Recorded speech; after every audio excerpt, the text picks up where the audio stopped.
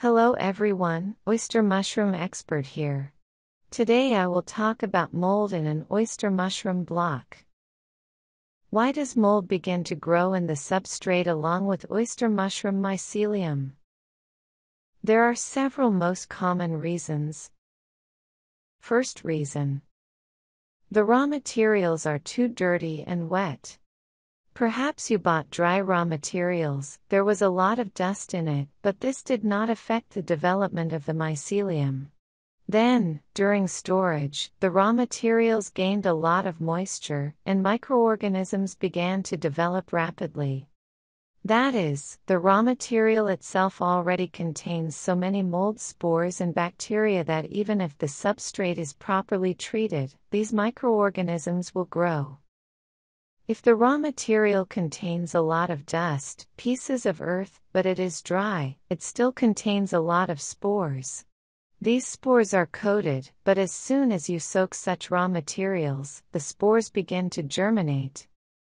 If you process the substrate without heating, using lime or other chemicals to disinfect the raw material, mold will grow in the substrate if there are too many spores. Because the chemical reagents lose their activity while the mycelium germinates.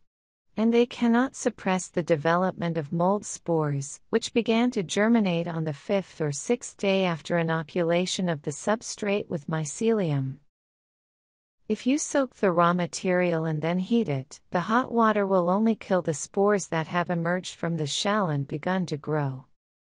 If there were initially a lot of mold spores, then there will also be a large number of spores that did not have time to start growing and remained in the shell. These spores begin to germinate only during the incubation stage. What happens in this case?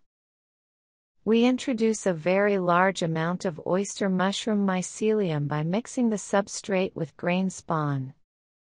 Therefore, the oyster mushroom mycelium begins to grow immediately. Mold spores do not grow for the first few days, because the substrate has an alkaline pH. After 3 to 4 days, the pH slowly decreases, because mycelium releases organic acids as it grows. As soon as the pH becomes slightly alkaline or close to neutral, mold spores awaken. First they swell, then break through the shell. Their hyphae grow in the same way as oyster mushroom mycelium. How to distinguish mold mycelium? For the first few days, the mold mycelium cannot be distinguished from the oyster mushroom mycelium, since they are both white. Or rather, I will say this, there are very few people who can differentiate hyphae by appearance. In fact, the hyphae of the green trichoderma mold, which most often affects the substrate, are of an unsaturated whitish color, even with a light gray tint. And the hyphae of oyster mushroom mycelium are pure white, although their color is also not very dense. However, distinguishing these colors from one another is a very difficult task. When the mold mycelium forms spores, we see a green, olive, or black patch. That is how the spores of any mold most often have an intense color of various colors. Mold sporulation occurs on the 10th-13th day of the incubation period of mycelium overgrowth. Quite rarely, you can find orange Neurospora mold on the oyster mushroom substrate. It can be seen already on the 3rd or 4th day from inoculation, as it produces spores very quickly. Neurospora is also known by another name, red or pink bread mold. This mold is the first to appear in the ground in fields after a fire. Therefore, if your raw materials were collected where there was a fire the previous year, there is a very high probability that the dust and small lumps of earth contain pink bread mold spores. There is another mold whose spores are pink. But she looks different. Its color is closer to light lilac, and I have only seen it in the form of small round spots. If you have photos of a spot with spores of a different shape, please email them to me. This mold is called fusarium, and the disease it causes is called fusarium. I have seen such spots on substrates made of straw and cotton husks, but very rarely. Its toxins are quite dangerous. You can ask a question in a search engine about this. Black mold. I see a lot of Google searches about black mold in mycelium and substrate. If you have this problem, please send me a photo to my email. The address is now on the screen, and it is in the description under this video. The fact is that I have encountered black mold from the Mucor family only once. This is what she looked like. I'm not 100% sure what it's called since I'm not a mycologist.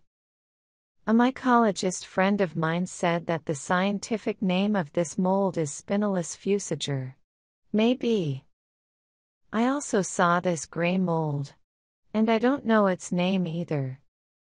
I probably won't be able to tell the difference between Mucor mold and dark gray Aspergillus. Although I know for sure that they can be easily distinguished under a microscope by the structure of the sporania. For mushroom growers who grow oyster mushrooms, it is important to understand that the fight against any mold, regardless of its name, consists of disinfecting the premises and properly disinfecting the raw materials. The second reason: when you first start making substrate, your equipment and facilities do not contain very many mold spores. But over time, these spores accumulate. Especially if you do not thoroughly clean the surfaces of substrate residues and do not treat the equipment and inoculation room with chemicals that kill mold spores. On my website there is an article about drugs that are used in mushroom growing. These are disinfectants that can be used indoors, and the instructions for which say that they kill the spores, and not the mold itself. Basically, drugs are now used whose active substance contains either quaternary ammonium compounds or polyhexamethylene guanidine hydrochloride. You need to find drugs that are approved for use in your country and contain one of these substances. You can also use a 5% hydrogen peroxide solution to treat the inoculation room. It must be prepared from concentrate, diluted according to the instructions. Both the solution and the concentrate should be kept in a dark place, without access to light. The preparations can be sprayed with a handheld garden sprayer several hours before inoculation. It is necessary to use a gas mask and special protective clothing that is designed for working with sprayed drugs. The third reason is improper processing of the substrate. This is a big topic and I plan to make a separate video on this subject. The fourth reason is improper cooling of the blocks during mycelium overgrowth. I already briefly mentioned this phenomenon in the video in which I talked about overheating of blocks. The link to this video will be in the description and first comment. The bottom line is that when blocks that are in the incubation period are suddenly cooled, water is released between the substrate and the film. By the way, here I also want to emphasize that many mushroom growers heard somewhere, or someone told them, that the temperature in the center of the block should not rise above 29 or 30 degrees Celsius. Therefore, they introduce too much cold air into the incubation room in an attempt to cool the blocks as quickly as possible.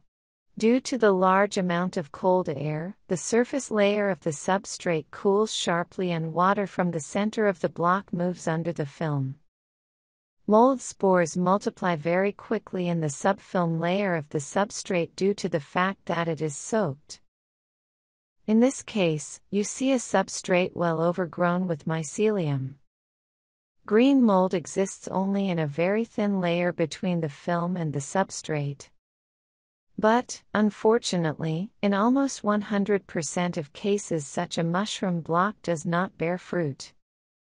What to do about this phenomenon?